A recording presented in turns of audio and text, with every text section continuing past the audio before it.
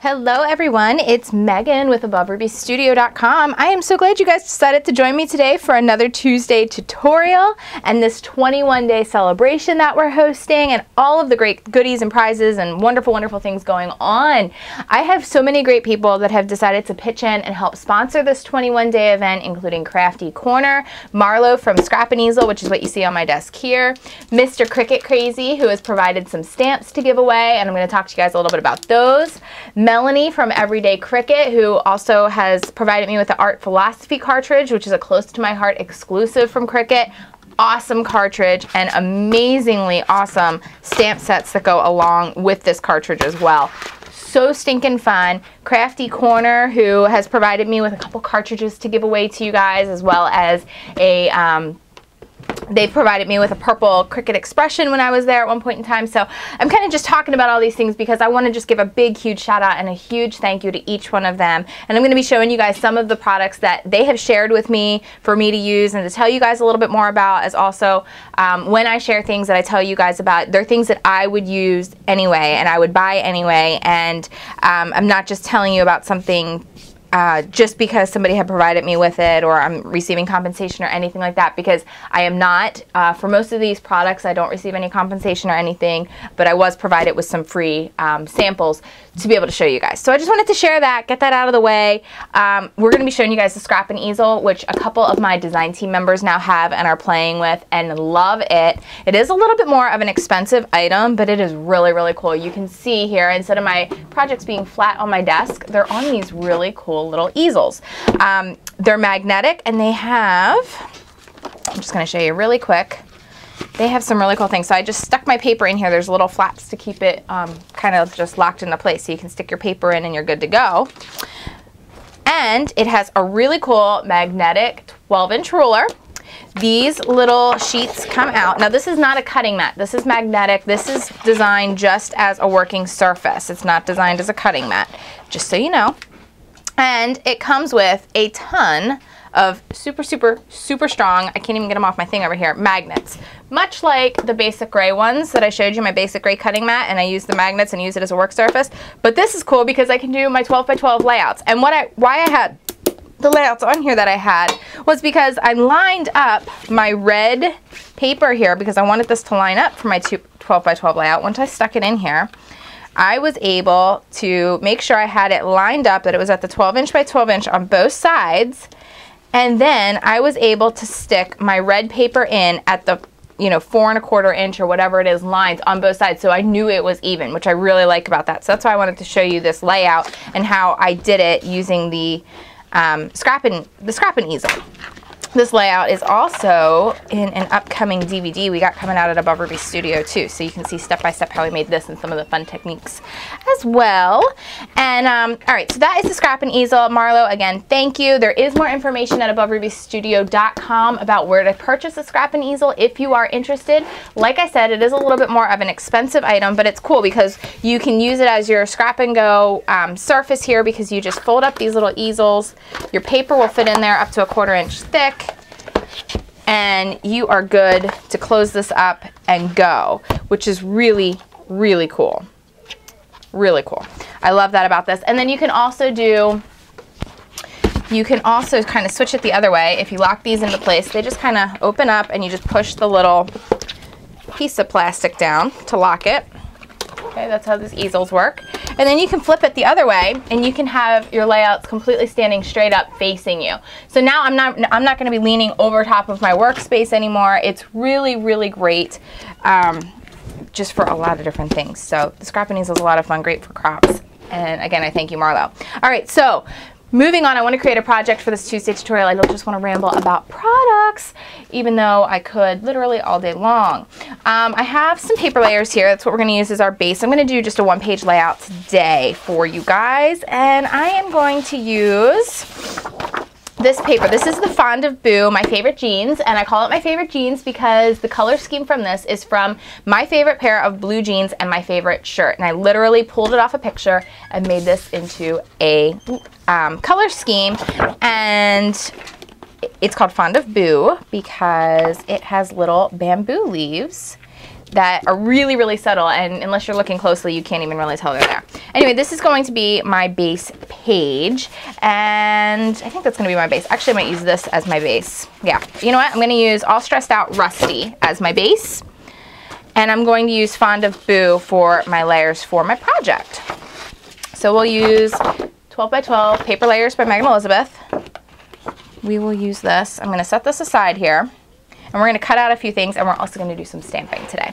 All right, so this is just going to fold up and get out of my way until I'm ready for it again, because I am going to pull my Cricut over here.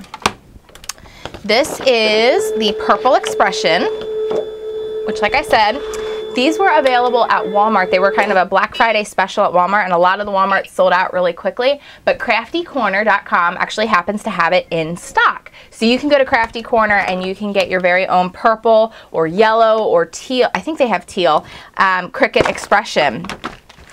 And it's just exactly the same as your white Expression. It comes with 2 exclusive cartridges to these colors, and they're really pretty too because they do have the pretty design on it. So I was really happy to get this. I was really blessed that Crafty Corner provided this for me because I like it so much more, and I've actually been needing another Cricut. My original one I've kind of beaten really, really hard over the years, and I use both. I use 2 of them a lot. So we're going to use the Art Philosophy cartridge, and you can go to CourtneyLaneDesigns.com to purchase this if you're interested. It comes with the cute stamps. So sorry I'm a little bit more commercially today, but I am still showing you guys a project. I definitely want to show you guys a project. I wanted to do the butterfly and the star here, and I wanted to do a couple of the layers. So I'm going to do that, and I'm going to do it with my Fond of Boo Favorite Jeans sheet. Is awesome. And you know what, guys? I'm going to also tell you, paper layers is talked about in the new Cricut A to Z 2nd edition DVD. We talk about it, and we talk about using paper layers with your Expression 2, because we do use the Expression 2 in the 2nd edition DVD. So there was a lot of questions about that. I know I've seen some comments about people saying doing more videos with the Expression 2. So we have included the Expression 2 in the new Cricut A to Z DVD. So you guys are going to love that. All right, so I want to do a couple of these layers and these fun things, and we're going to create a really simple little layout. I'm going to start with doing this star, and I'm going to come over here to this blue. Actually, you know, I'm going to do the green. I'm almost going to do it in the same colors. We'll come over to the green. I'm going to do 3 1/4 inches. It is a shift, and it is this button right here. So we're going to do this star. It'll come up. I can turn my speed and my pressure up. And cut. Okay, now I want to do the butterfly here. And I'm going to do load matte because I'm going to go back to this top purple here. And I'm going to do the butterfly base. So we'll press shift butterfly. And I'm going to do that at 3 1/2 inches. Cut her out. And I didn't think that all the way through because that's going from highest point to lowest point, not width. So we're not going to use that butterfly. We'll have to come up with something else, which is fine. Not a big deal. Okay, line return. I think I'm still going to use the butterfly. I'm going to use it in the pink and blue this time though. And I'm just going to scroll it to, let's do 2 inches. We're going to do the layer of the butterfly, which is this, and we'll cut it out.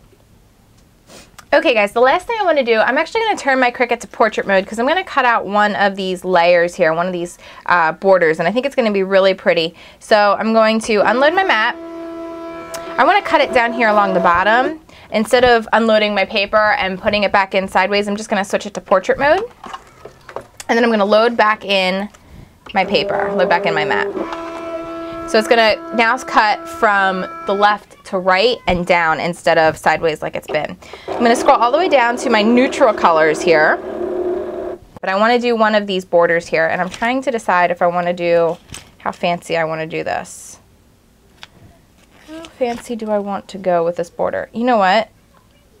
I really like these numbers. I'm going to do these numbers. I'm going to do the numbers, which is right here. So we're going to do font layer. And then the button is right here. And it should bring up my nice numbered border.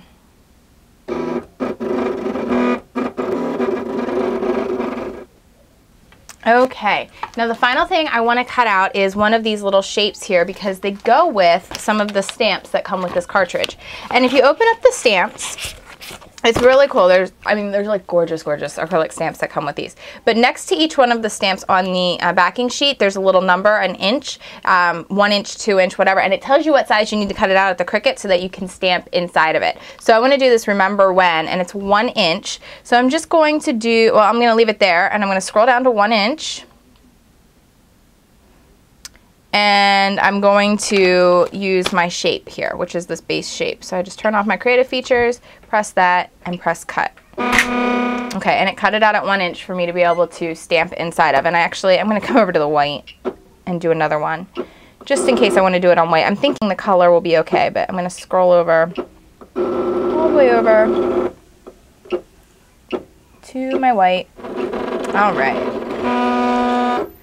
Unload, everything's cut out. And look how beautiful this paper cuts. Pops right out. There is like no other paper like this ever. This is the Cutmates premium cardstock that I printed my paper layers on because it's awesome. It's absolutely geniusly amazing, patent pending kind of paper here. So, cut these out. We could still use this butterfly, just like this. But all the little details, the intricacies, they just come right undone. Here's our large border, everything right there. And look, I can use it backwards, just like that, to use the full layer. And I should have cut it on flip mode because they were actual numbers, but I didn't think of that, so it's okay. We're just using it as a border anyway. It's not a major issue. I do need some for photo matting. I'm gonna have to pull that out. All right, let's go back over to our Scrappin Easel here, shall we? Now the cool thing is, I can place this in here, my background paper, whatever I'm working on, and I can grab my magnets and place all of everything else that I want on a magnet so that it's not floating around my desk and I'm not losing any pieces, and I know where everything is, especially if I'm doing a 2-page layout. Absolutely nothing is getting lost. My border can go down where I want it to go. I can kind of magnetize that into place. And then decide where I want everything else to go. I'm going to grab some solid cardstock for photo matting. I'm just going to grab a sheet of this green. And I'm going to do a 4x6 photo. So I do usually 6.5 by 4.5. Sometimes 6 1/4 by 4 1/4. It just depends. I mix it up a lot. And a lot of times I will do 6-inch by 6-inch squares, and I will put them around different places in different ways. And then I can fill in my photos later, and it doesn't matter what size my photos are. I'm going to grab my Chestnut Roan fluid chalk ink to ink my brown edges, give them a good finished off look. This is just the Cutmates solid cardstock. This is what paper layers is printed on. There's beautiful arrangements of colors that are available in just the solids. I'm going to decide where I want this to go, which will probably be somewhere in here. Just like this. Grab another magnet to stick them down. Awesome. I'm going to have my butterfly come out of the corner here, I think. I think he's just going to come right out of the side. Just put this magnet over. He can go right there. That's awesome. Put that there. This butterfly can be glued together. There's my glue. Zig, squeeze, and roll. I'm just going to glue him right in the center, and then I'm actually going to grab my Singer Stitch So Quick, my quick little handheld sewing machine here. This is available at Crafty Corner right now too. I know some Walmarts aren't carrying it. Walmart.com carries it, but Crafty Corner now has it in stock, which is just awesome that they decided to start carrying this as well, because Walmart can be tricky. And Crafty Corner has recently lowered a lot of their prices on things, so that's really cool too. All right, we're going to place this down here. I gotta figure out which way I'm going. Trying to decide here. All right, place this in underneath my needle, right in the center of the butterfly, and sew. Okay, and once he's sewn, he's ready to go on my layout. He's just gonna go right there. And we'll glue him down.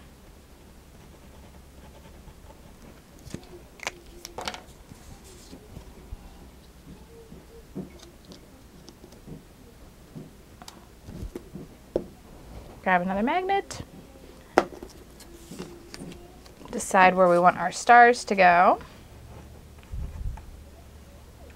But this is how so stinking simple and easy scrapbooking layouts can be, especially when you're using paper layers, because you can basically use like your base sheet and whatever sheet you're using for like photo matting, and your one sheet of paper layers is going to do like all your embellishments. And you can even use paper layers for your photo matting as well, because, you know, it's reversed on the other side. You know, I am using it as my base here too. Another great thing, the rulers on here is like so perfect for lining things up. You don't have to think about it anymore. It just lines it up for you. I love that. I so love that I don't have to think when I'm creating. I mean, I like to think when I create. That sounds kind of wrong, but I think you know what I mean. Okay, where's my ATG? Here it is. Uh-oh, running out. Oh, I'm like out of tape. Okay, well, that's fine. Okay. So glue is just going on the one side so that I can make sure I still fit my photo in. Slide it right in behind there. Now I have to bling this up because it's still a little bit, you know, kind of plain here with what's going on. So we want to make sure we bling it up. But this is so cute. I really think I'm going to put a picture of Benson and Genevieve on here. But it's so simple, and I just, you know, simple is great. Great! Because Benson and Genevieve will fit on here because of the butterflies and the stars. It's not overly screaming girl. It's not, you know, too boy, all about boy. But I love it when it says, like, remember when you made me laugh. And I just think that's perfect. Absolutely perfect. So I'm using Viva Decor Pearl Pen. I'm using it in the Ice White, which is like a great color to do final touches with. All right. Add a few more things to the background, which I'm going to do with a white gel pen around my photo.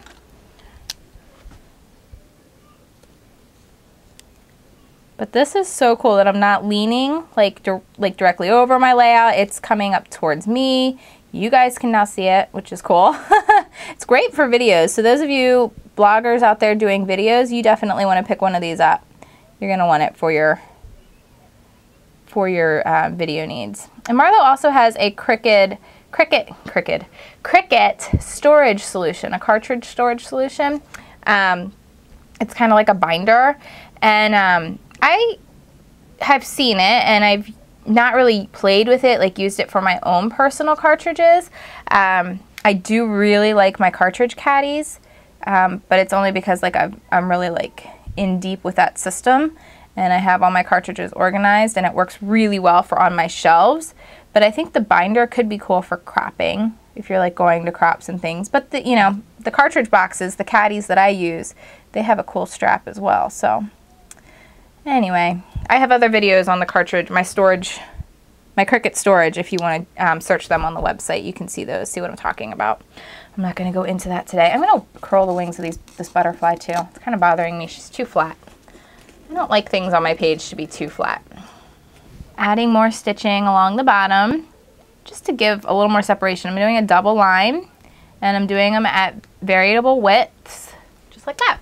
All right, there is my layout, guys. There's the Scrappin Easel, there is paper layers, there is the Art Philosophy Cricut cartridge, and the stamps. And I hope you guys enjoyed, and you guys have a fantastic Tuesday, and I'll be seeing you guys again really soon. Thursday night to be exact. You guys will see me live at AboveRubyStudio.com, 9:30 p.m. Eastern time. Cannot wait to see you. Cannot wait to announce our over almost 30 winners that we will have that night alone.